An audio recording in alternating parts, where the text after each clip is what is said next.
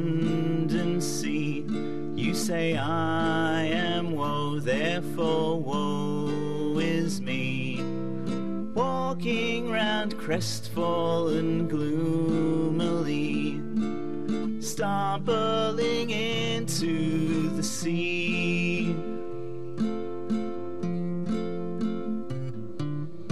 And when you're cold, wet and miserable, frozen to the bone, feeling all alone, and your galoshes are 2/3 full, when your spirit seems far from home, come over my place and empty out your shoes. There's a fireplace for your cold feet and tissues for your nose. I won't make a pass and get you out of your wet clothes, but I'll make you a herbal tea.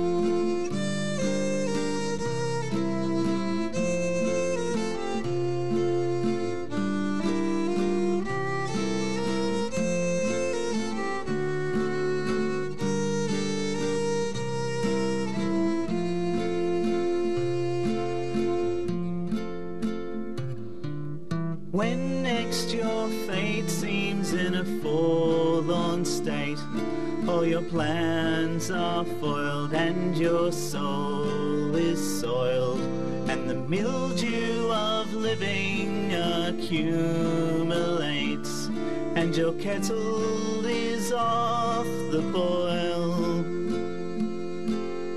Come over my place, you know I'll understand.